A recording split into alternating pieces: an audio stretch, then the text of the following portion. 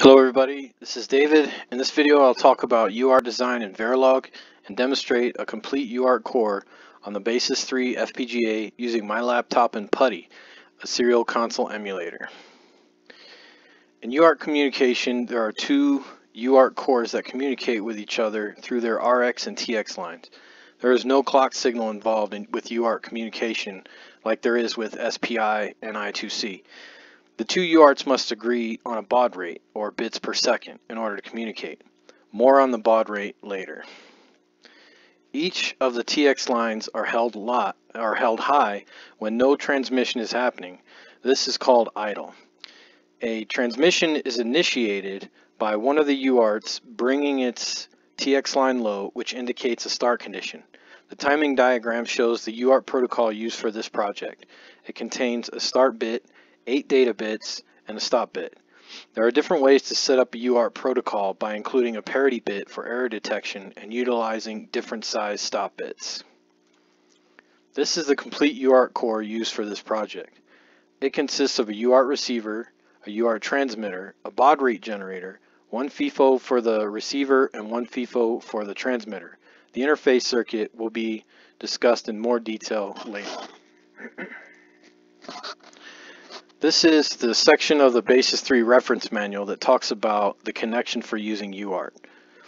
The USB cable used to program the Basys3 is the same cable where UART communication takes place. It talks about an FPGA chip that is used for UART and JTAG and how the two communications do not interfere with each other.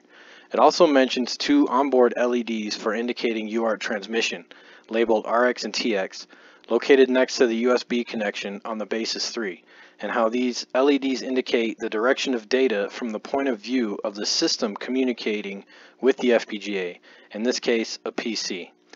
Without knowing this information, the LEDs would seem backwards as you are looking at them from the point of view of the FPGA. This will be demonstrated later during the circuit test. This is the FPGA circuitry and equipment used for this project. The project is set up for a laptop PC to communicate with the Basys3 FPGA. The FPGA circuit contains a UART core and interface circuitry consisting of a button, 8 LEDs, 2 segments of one 7-segment display, and circuitry to add 1 to the data sent from the PC. Data sent from the PC will be in the form of ASCII values. The laptop will utilize the serial console emulator called PuTTY, which can be downloaded for free.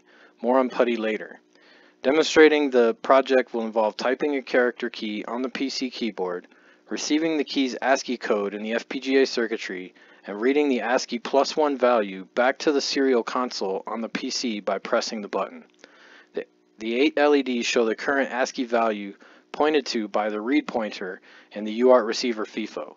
The 2 segments on the 7-segment display will indicate when the receiver's FIFO is full or empty. A UART transmitter is a parallel in, serial out shift register that receives a data word such as a byte in parallel and shifts each bit out serially to a UART receiver at an agreed upon baud rate. The baud rate used in this project is the common baud rate of 9600. More on the baud rate later. This project utilizes a state machine for the UART transmitter. A UART receiver is a serial in, parallel out shift register that receives data 1 bit at a time and reassembles the data into the data word before shifting it out. This project utilizes a state machine for the UART receiver. This project uses an oversampling technique in the UART receiver to read the serial data bits as they come in. A sampling tick of 16 times the baud rate will be used in the circuitry. More on the baud rate on the next slide. As mentioned before, the TX line of a UART transmitter is held high during periods of no data transmissions and brought low to initiate a data transmission. The timing diagram shows the use of a counter for determining and estimating of the center of a data bit after a start condition occurs.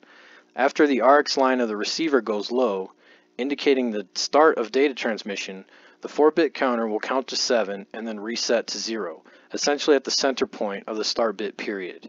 The counter will then continue to count to 15 to estimate the center for each data bit that follows the start bit. Once all 8 bits of data are received, the stop bit is asserted as a high value and the line is left high by the transmitter to return the line to an idle state. The baud rate generator generates the sample tick that the counters of the receiver and transmitter use to transition through their states. The sample tick is calculated using this formula. The agreed upon baud rate of 9600 is multiplied by 16 to get 153,600.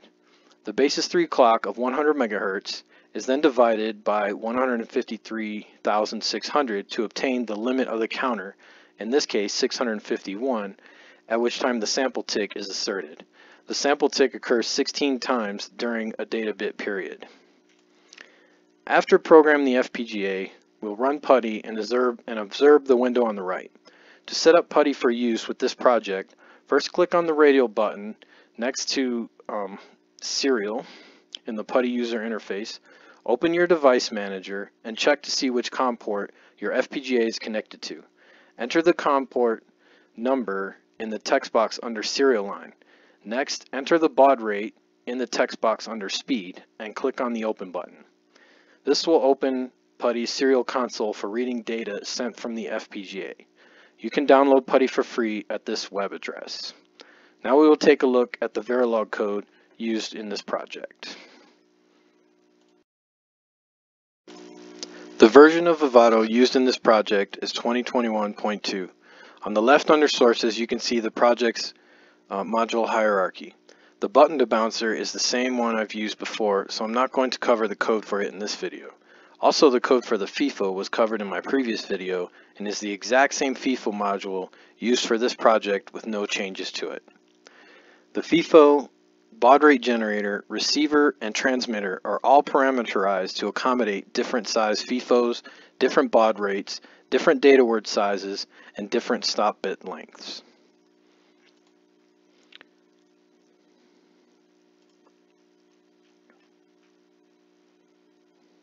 The parameters of the UART receiver are set up for 8 data bits and 1 stop bit, which is 16 sample ticks in length.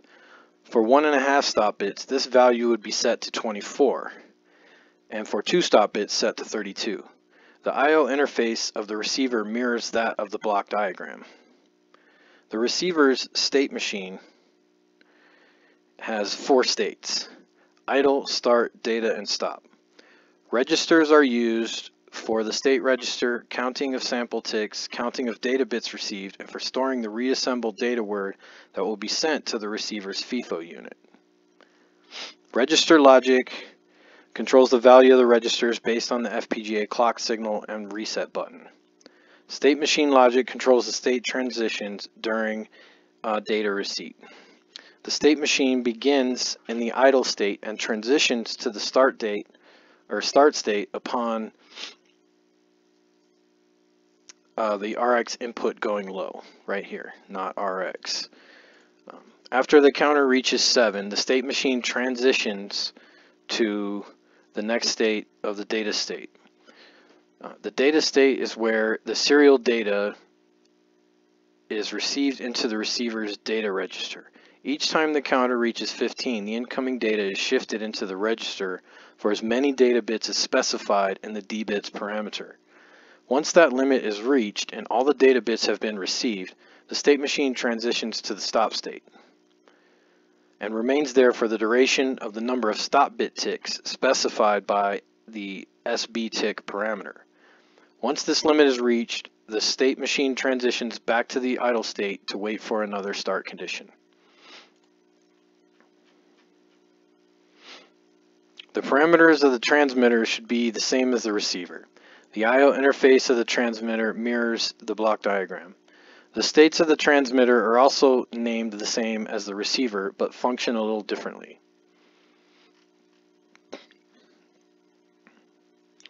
In the idle state, the TX line is held high, right here. Upon receiving the TX start signal, which is the inverse of the transmitter's FIFO empty line, meaning there is data to be transmitted residing in the FIFO, the data word is latched into the transmitter's data register and the state transitions to the start state. Here the TX line is brought low to indicate the start of a data transmission. After 1 bit period for the start condition, in this case 16 sample ticks from the baud rate generator, the state transitions to data, where every bit period a new data bit to transmit is shifted into the data register's first bit facing the TX line for the number of data bits specified by the dbits parameter. After the last data bit has been transmitted, the state transitions to the stop state for the duration of sample ticks specified by the SBTick parameter, and then back to the idle state awaiting another word to transmit. As mentioned in the slides, this baud rate generator is set up for the common baud rate of 9600, and the parameters of N and M are derived from the formula also seen in the slides. Essentially, we have a counter of bit width specified by the N parameter that counts from 0 to the limit specified by the M parameter. The output signal tick is asserted every time the counter reaches the limit value. The top module instantiates all the modules needed for a complete UART core and comprises all the wires needed to connect all the modules. The top module is the UART core and is also parameterized to accommodate the parameterization used in the instantiated modules. The module is currently set up for 8 data bits, 16 stop bit ticks, 9600 baud rate, and a FIFO memory depth of 4 data words. This module was tested using different baud rates and worked exactly the same for each one. Baud rates used with this module include 9600, 19200, 115,200, which are common baud rates, and also a random baud rate of 1500. Calculations for deriving the different parameter values for each baud rate are included in the comments section at the top of the file.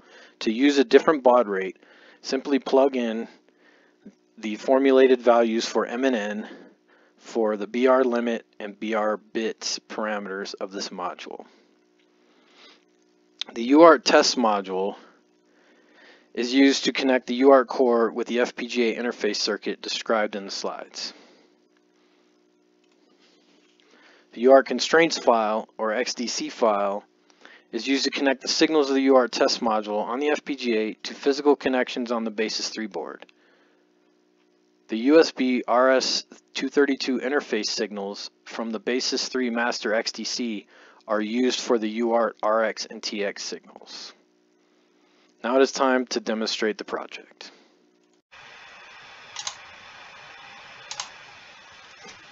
Okay, after programming the FPGA, you open up your PuTTY on your PC and notice the bottom segment of the 7th segment display is lit, indicating the receiver's FIFO is empty. Now I can't show you this working. I'm going to show you it from the PuTTY side. What I'm going to do is I'm going to type keys on the keyboard of my laptop, and if you do this project, you'll notice that when you type in a key, this FIFO empty will no longer be lit, and after you type 4, the FIFO full will be lit. Also, you'll see the RX and TX buttons up here by the USB connection will light up when you press the keys or the button for whichever way the communication is going. And you also see these 8 LEDs down here light up with the ASCII code that is being pointed to by the read pointer. So I'm going to show you the PuTTY side of it.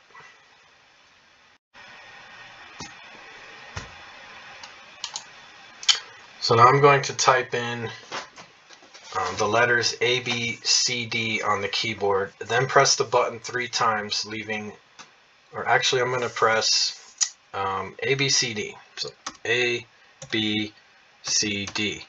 The FIFO full signal is now lit. I've got some lights on the LED indicating data in the FIFO. And now when I press the button to transmit that data back, you should see the ASCII +1. So if I put in A, B, C, D, we'll see B, C, D, E here. I'm going to do the same thing to fill up the FIFO, A, B, C, D. I'm going to press the button 3 times, B, C, D is what we get back. And now I have 3 FIFO open locations. I'm going to press 3 more keys, X, Y, and Z. And now the FIFO is full again. I'm going to press the button 4 times, 1, 2, 3, 4, and we get the ASCII +1. And you'll notice the left curly brace here If you check an ASCII chart, that is the actual value of the next ASCII code after the lowercase c. This completes the project demonstration. As always, I will post all the necessary project files to my GitHub repository that can be accessed from the link in the description. If you have any questions regarding this project, please leave a comment and I will respond as soon as I can. If you like this video, please hit the like button and consider subscribing to this channel for more videos on FPGA projects using Verilog. Thanks for watching.